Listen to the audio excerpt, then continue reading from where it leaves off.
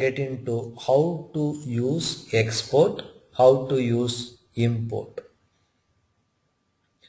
Now I like to save this file. I want to export this file. After the end of the run, I like to export. It is a data table export dot export. I can export all the sheet, or I can export only that sheet. So if I use export, I give the location where I like to store. So I say I'll take the path.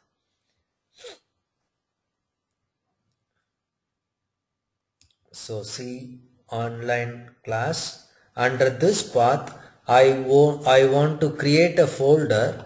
In that folder name I want to make it as output data.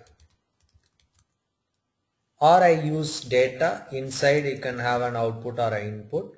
I say data is my folder. Under this folder I want to create the file. I'll say Control C. I now copy that path. Along with the path I give the file name my first XLS file .xls. I am now exporting. What I do for this is I run the script without any delay so that it will be faster. It runs in no time. I make this delay time as 0 so that it runs faster, even though there might be a refresh issue for viewers. I run this now. In no time he executes the script.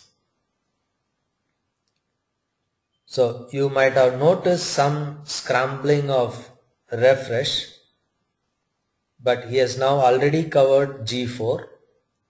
He is into now G4 now. He has finished the run.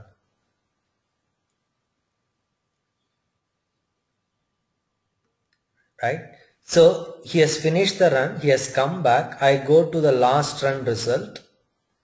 In last run result, you can notice now the data table is set with 5 into 4 into 3, around 60 rows of data in global sheet 3, that is action sheet 3.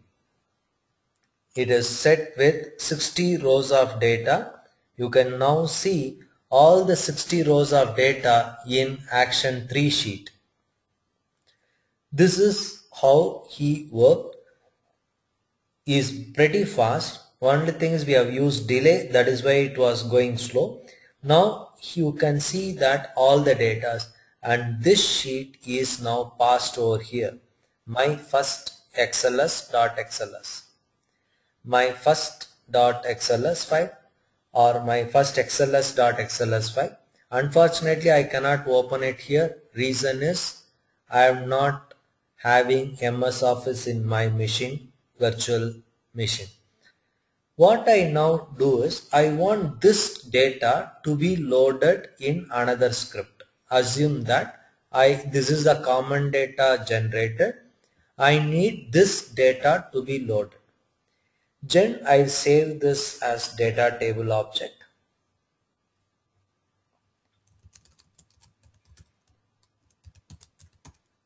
Under scripts I saved the file. I like to import, assume that file is your common data. I want to import that file into my sheet. Before, generally if you want to import, what you generally do is export the current data table external outside and then you import. Otherwise there is a possibility of the current data getting lost. When I import, the current data table is lost, new data table is inserted. So usually before we import, data table dot export is done. Even though it has an empty file, I give the path my export file. I should know what is the file name I am using. Then I import now data table dot import. Import entire data table, or you can import particular sheet into particular action. I import now my first XLS dot XLS. I like to import now message box hi, just to see how the import is effective, right? Now I say hi. Now I run. Under hi he will wait. During that time you can notice, or I'll put a breakpoint under message box. I now run the script.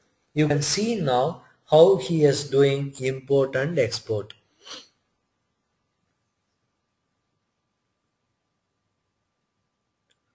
My first spelling mistake. Okay.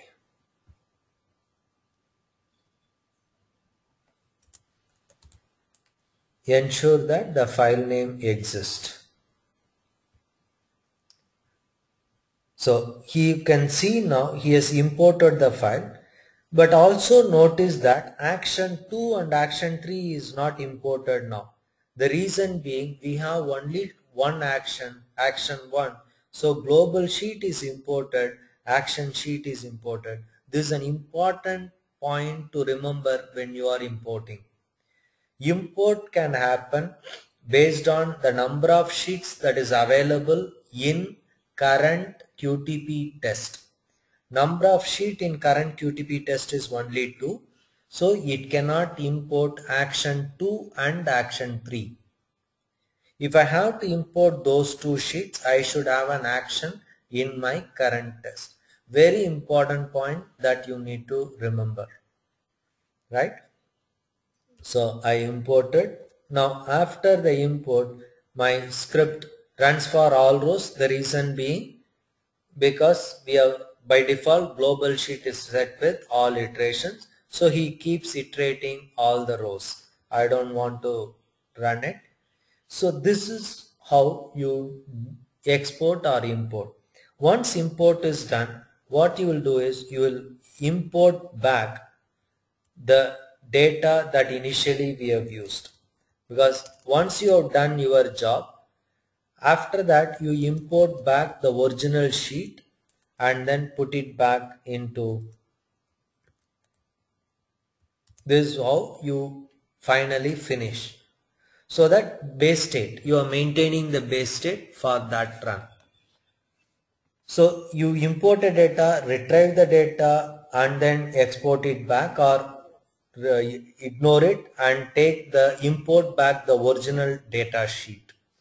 So this is also the way you can manage your sheet data. Very easy, very simple, very effective. That is why he has provided data table object. Much easier than